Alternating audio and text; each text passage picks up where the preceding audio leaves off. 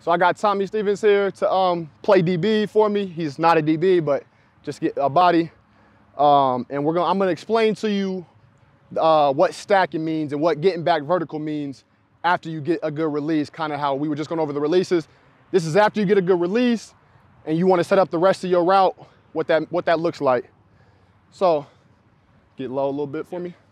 So Tommy's right here in a good position. Right here, I'm gonna use a two-step jab on him, boom, boom. Now I'm back outside. He's gonna turn and run. We're gonna hand fight.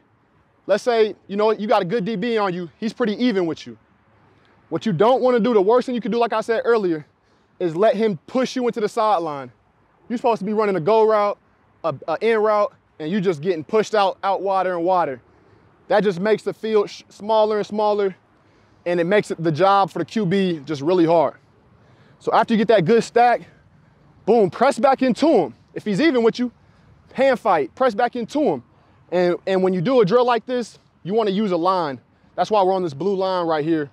That's a good, waypoint for you. If you get a little bit outside of it, you're good.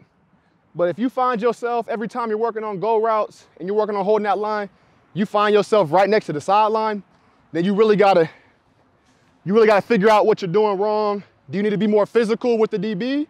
Do you need to work more on just the speed part of it and running?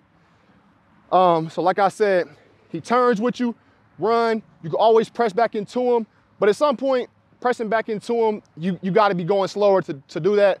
So at some point, and this is the best case scenario, is to hold your line, you get a full stack. You kill him off the line, boom, he turns and runs, and you can get all the way, you put him behind you. That's a full stack. You're on your line, you're running full speed. Quarterback can throw the ball anywhere, keep you away from the safety.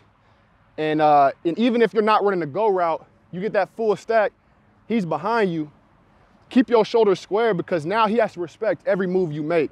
You're running like this, you just do a quick jab like this and look outside, he's got to respect it. Boom, now you're inside. He's completely behind you and you study your feet a little bit, he's either going to run up the back of you and get a flag or he's got to respect it.